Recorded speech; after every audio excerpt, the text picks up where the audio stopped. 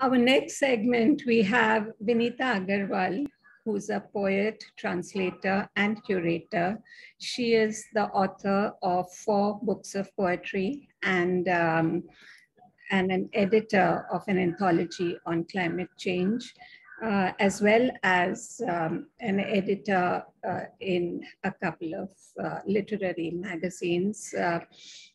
And she has curated several programs for Pen at Prithvi in Mumbai. Over to you, Vinita.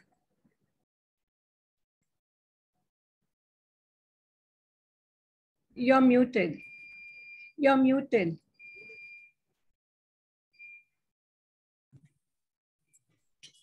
Thank you very much for bringing us all together on this very, very poignant occasion on remembering Mangalesh Dabral ji. And I feel very small right now to offer my tributes to him because I met him only once, but even that was a very memorable meeting that I had with him. And I have to thank Ashwini because he had organized his literary fest at TIS, which is where I met him. And I remember I was translating Fez at that time, and I requested him, I asked him if he would read the manuscript, and he very readily agreed. But my translations took their time and several months passed. And then I contacted him again on Messenger, to which he replied again and said that please send me the manuscript, I will read it. And now I've taken a screenshot of that conversation that I had with him, and that's all that remains. Unfortunately, it's a very big loss to the literary world that he's no more with us.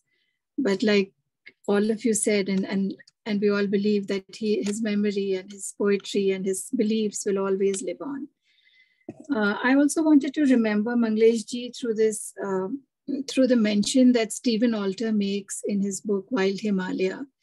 It's a very significant little passage that Stephen Alter dedicates to Mangalesh Dabral ji, who was apparently, I think, his friend also, because Mangalesh Dabral ji was also from Garhwal. And the book is about the mountains in Tehri and the Himalayas and everything. So I'd like to quote that passage briefly. Stephen Alter writes, Mangalesh Dabral, a distinguished poet of Garhwal, has composed a brief elegy to the Himalaya, titled in Hindi, Abhi Bhi Aag Hai, which translates as A Fire Still Burns. In 9 short lines, he speaks of origins, loss and memory, survival and defiance. In these stones, a fire still burns, and history too. A house will be built from them, retaining a wall. For fields, one more battle will be fought soon with these stones. So he takes the very innocuous stone from a piece of nature to something that fights for nature once people gather and, protest against the dams and all the destruction that's happening in the name of development. And there's another passage in the same book where he writes about Mangalesh Dabral ji telling the story of Gunanand Pathak, a Marxist folk singer who used to perform on the streets of Tehri, singing to the accompaniment of his harmonium and distributing revolutionary tracts and pamphlets. At the end of his life, unappreciated and ignored, Gunanand abandons his music, and Dabral ji uses the simile of a forgotten folk song to suggest that, like Gunanand's verses, even the town of Tehri will eventually fade from memory.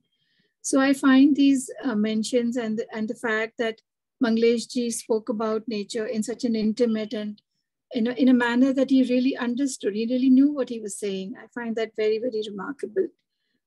I've chosen to read his poem titled Antaral. It's a very short poem, but it's very powerful. So here goes. हरा पहाड़ रात में सिरहाने खड़ा हो जाता है, शिखरों से टकराती हुई तुम्हारी आवाज सीलन भरी घाटी में गिरती है और बीतते दृश्यों की धुंध से छन कर आते रहते हैं तुम्हारे देह वर्ष।